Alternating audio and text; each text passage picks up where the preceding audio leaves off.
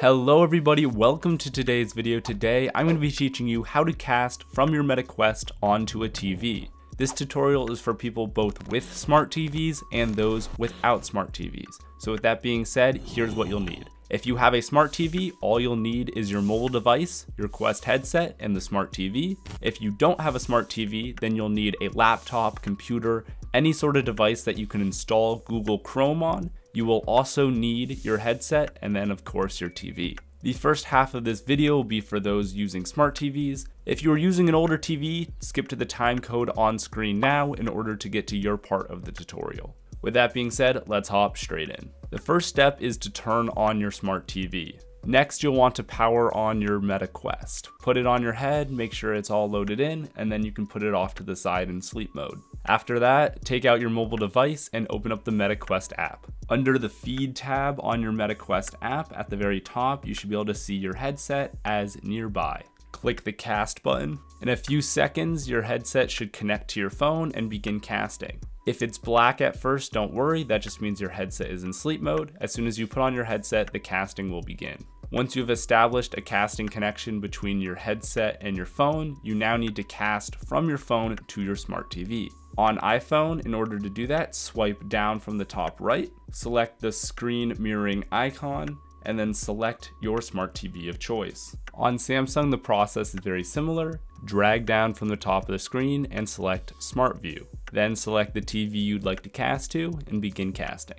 From there, you're done. That's all you had to do. Hopefully the casting is working. If you have any questions, leave them down below. I'd be happy to answer. Now we're gonna move on to if you have an older TV that doesn't have smart capabilities. The first step is to get a device that you can install Google Chrome on. This does need to be a device that you can then connect up to the TV, so keep that in mind. The best choices in this case are a laptop or a desktop. Open up Google Chrome and type in this URL, oculus.com/casting. From here, it'll ask you to sign in with the same account that you use for your Meta Quest. Once that is completed, you can then put on your Meta Quest, select the application with the camera icon, then select casting. Next, select the desktop option.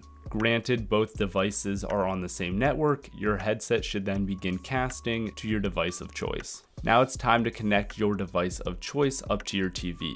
There's many different ways to do this, the easiest of which is using an HDMI cable. However, any cable will work as long as it fits into both your device's output as well as your TV's input. Most TVs have HDMIs, super old ones will have DVIs or VGAs, and then most laptops or desktops will have anywhere from a DVI to a VGA to an HDMI. These are all things that you can Google and look into, but you should have a cable laying around somewhere. Once you've connected up your device of choice to your TV, you then need to change your TV's source input to be whatever your device is connected up into. In my case, it just so happens to be HDMI 1, which my TV recognizes as a computer.